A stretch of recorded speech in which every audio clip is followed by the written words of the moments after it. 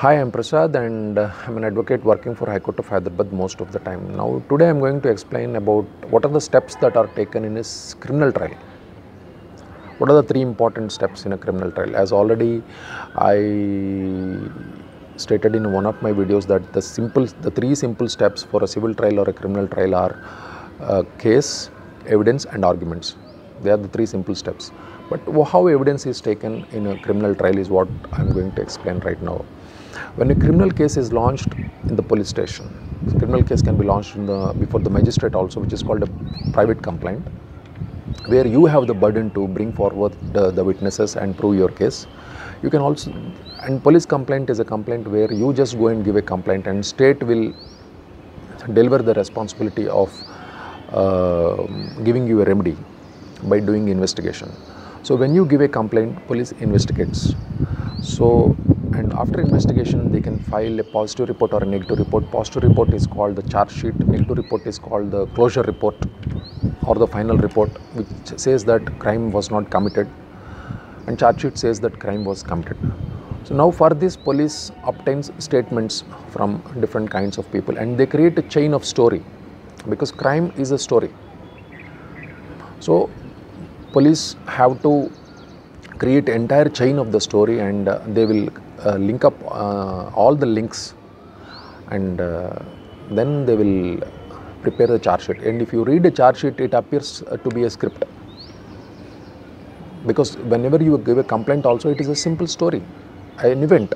So that event has to be proved, that event has to be constructed. If it is truth, police should construct that event by gathering the evidence by way of statements from the people. So they approach the witnesses, they are called the witnesses, and they obtain statements from the witnesses in the presence of two witnesses. So they are called panchas. So all these statements are reduced into a report. So that is called the charge sheet. Now the job of the police ends by filing the charge sheet in the court. So police doesn't contest the case till the end. They may be prosecuting the case, but their job ends, basically their job ends when they file the charge sheet or a final report. Final report is a negative report, closure report is a negative report, which is also called final report. It's basically a closure report, which is a negative report. So positive report is a charge sheet. So once charge sheet is filed in the court, now trial starts. Now court will examine the complaint, court will examine the FIR, court will examine the charge sheet, and court again can come to a conclusion that there is no offence made out. So police is not everything in a criminal case. So magistrate, if he based on all these complaints, FIR and charge sheet, police can come to a conclusion, magistrate can come to a conclusion, and then he can frame the charges. So charges are framed. So after charges, trial starts. Then you can file a discharge petition also. Then the procedure is same. From there the procedure is same. A little bit difference because in a criminal trial the burden will be more on the prosecution to prove that the accused committed the offence, rather than in a civil trial it is also equally more on the defense side. The problem with criminal case is you have to bring in lot of evidence. You have to prove beyond reasonable doubt, as I already informed you. But what is a reasonable doubt and what is proving beyond doubt and what is proving beyond reasonable doubt is, beyond doubt is 100%. Reasonable doubt is, and it is very difficult to prove beyond doubt. Only a machine can prove beyond doubt. Human beings cannot prove beyond doubt. There could be a reasonable doubt. Reasonable doubt means any prudent man with common sense should understand that, can understand that it is proved. For example, I will give you an example for a criminal trial. In a criminal trial, if it is proved that prosecution, that is the police, proves the date of birth by way of a bona fide certificate. Imagine they are proving the date of birth of a person, of a prosecution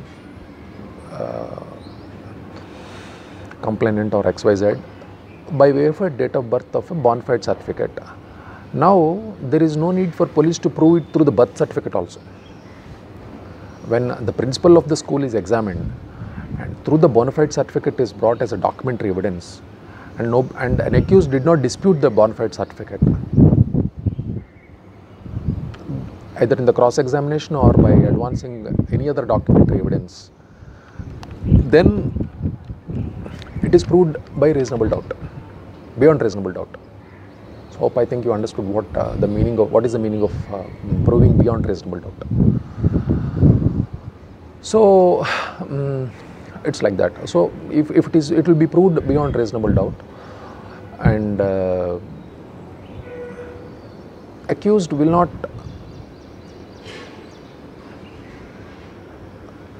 what I should say, in a criminal case, you can always, accused has always the power to attack the complainant by different forms and different methods of cross-examination, but it is more burden on the prosecution to prove beyond reasonable doubt. So hope I think I have clarified about what a reasonable doubt is all about.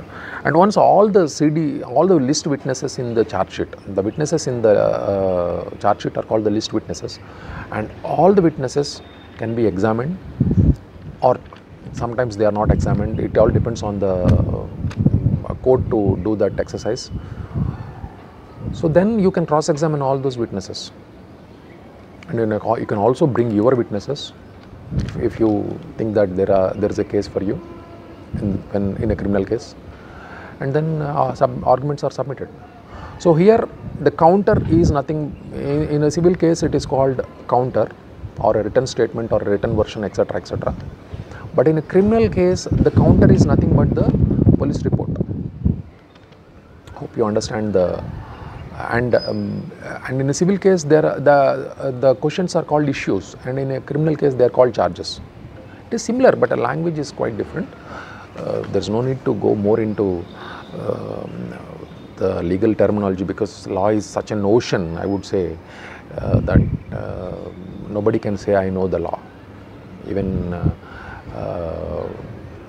I would say even sometimes High Court also makes mistakes. That is why there is the presence of the Supreme Court in this world. Okay, hope I am clear. The 3 steps of a criminal trial is up to 1 step is up to filing of the charge sheet. The 2nd step is evidence. The 3rd step is arguments. Hope I am clear. Thank you. Thanks for watching. Bye bye.